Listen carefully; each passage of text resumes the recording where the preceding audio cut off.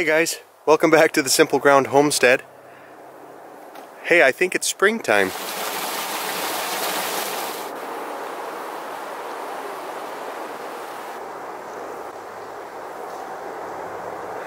So being springtime, I'm in the gardening mood. Of course it starts a little bit before springtime. My wife would make fun of me for that. But I'm thinking of gardening stuff. And I'm standing in front of the work that I did the other day. It's going to be my garden. Here, check it out. I want to draw your attention to this beautifully tilled earth.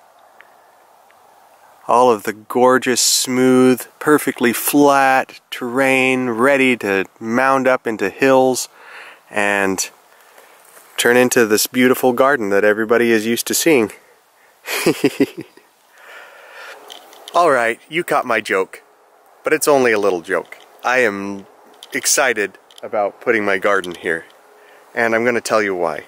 In my time learning and studying and growing up around the old folk and hearing their stories, I heard stories about taming a little bit of forest ground and turning it into fields or gardens or whatever, right?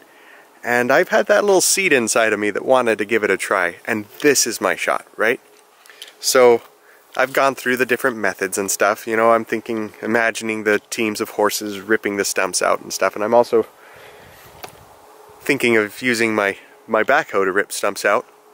And keep in mind, I've done a lot of stump pulling to make my house possible and my septic system, all of that jazz, right? So I also understand how these little tiny stumps come out. And I also understand that the stumps that I have here aren't the common stumps that the old timers had to deal with, right? Anyway, I know that it takes a lot of effort, and it's going to rip up the soil a lot, right? So I'm also thinking of the old practice of just leaving the stumps where they are and you know, letting the process of time decay the roots and make it easier to remove them, right? And that's what we've decided to do. So I've run a little bit of an experiment with some of the trees that I cut, and the alder trees don't seem to coppice up. They don't seem to sprout and regrow the extra limbs from the root. Once you cut them down to size, they die and stay dead. Most of what I've cut here are alder trees. And I do have the few odd that will try to grow up from the root that I've left, and I'll watch those. But they're few, like I already said. The majority of these are alder trees.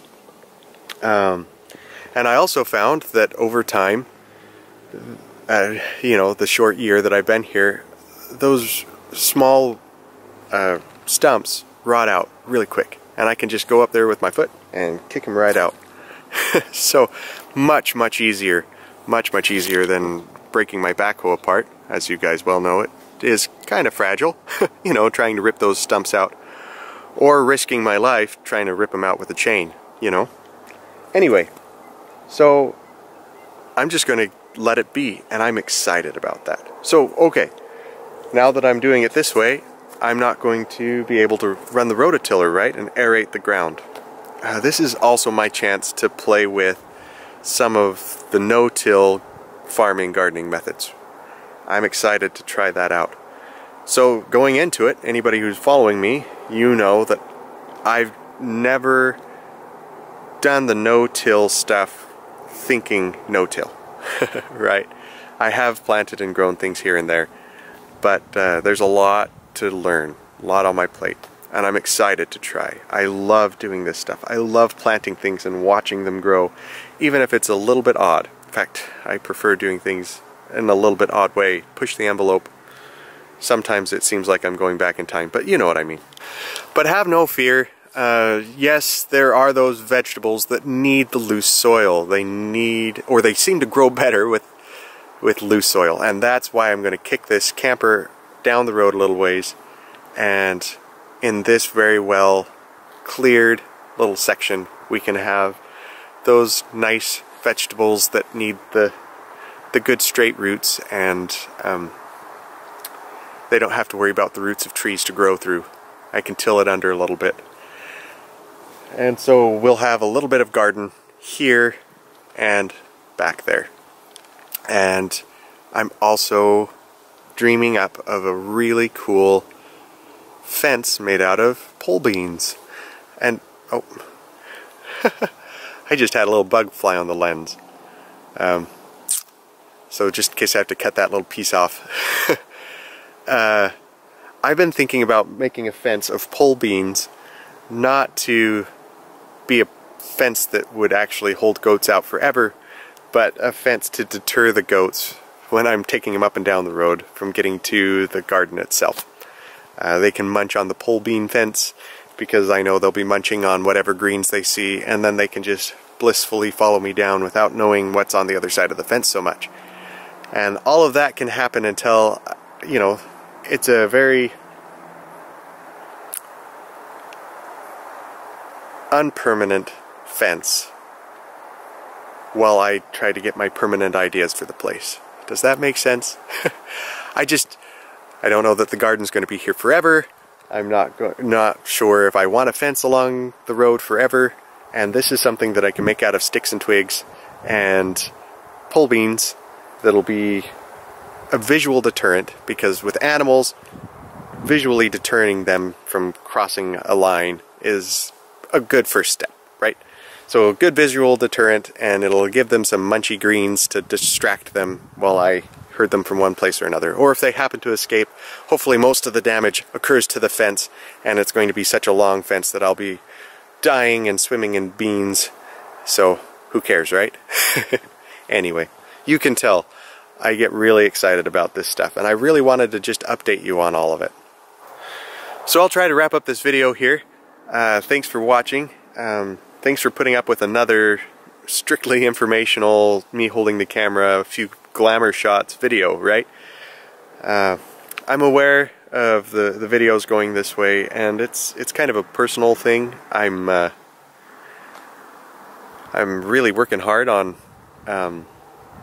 things around here, and the muse of YouTube comes and goes. Sometimes the camera just captures my soul and says, here is a great production. And sometimes the homestead captures my soul and I forget about the camera, and I tell myself later that I've got to go pick it up, right? So thank you for your patience, guys. I am feeling the muse returning, and I hope to fill this YouTube channel with more of the things that you desire to see. Really, I'm humbled that you guys are sticking with me, even though I'm not production related or production focused as some of the other YouTube channels are. And many of you have showered me with praise, which I am so grateful for. Thanks for sticking it out. And I've had a few people throw out some good ideas for me, throw me some really good bones on what they want to see next, and that's actually been helping me too. I've got a thimbleberry video in mind. It'll be up and coming. Oh, salmonberry, but I should do both. I'll be doing thimbleberries and salmonberries. That was the specific request, was salmonberries. And here in the future, when those are flushed out and producing fruit, you will be seeing videos on that. So throw some more out there. I'll do my best to catch them up. I've got the ones for the solar panels under wraps here, and you should be seeing those soon too. Now that we've had more sun, there's more information to give you. So thanks for watching. Thanks for sticking with this long-winded video. And thanks as always for taking this journey with me on Simple Ground.